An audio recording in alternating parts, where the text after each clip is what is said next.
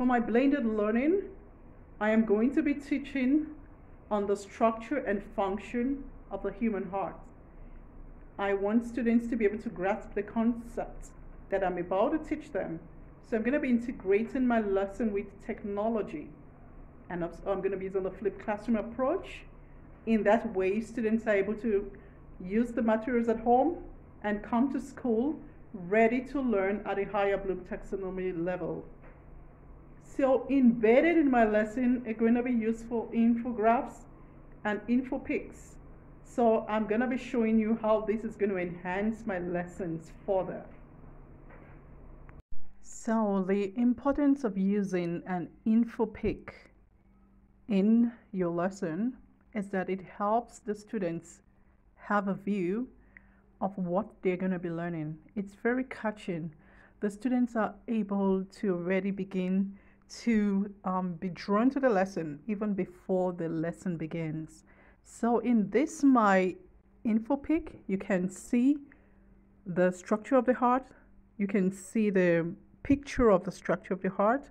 You can see the various chambers. You can see how blood flows in and out.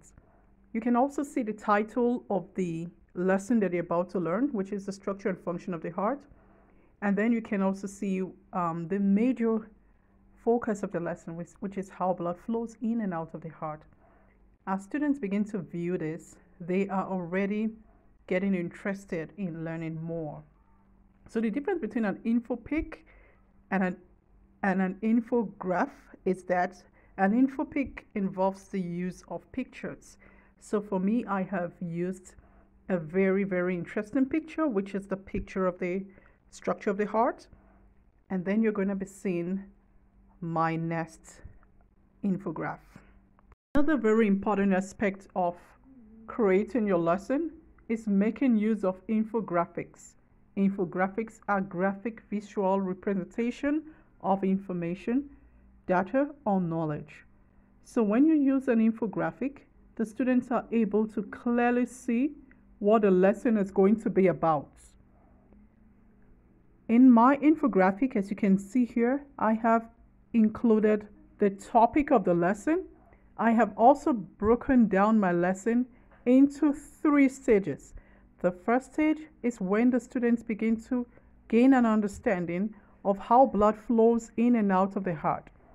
At the second stage, that's when they begin to demonstrate their learning. They are going to analyze, they're going to synthesize what their learning has been about while they demonstrate. Finally, at the third stage is when the students begin to create a model of what they have learned. This is really very important because in my infographic, I have clearly explained to the students what they're going to expect when they are viewing the lesson or when they are receiving the lesson.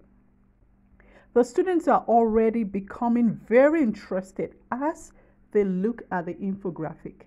So this is the importance of using the infographic in your lesson.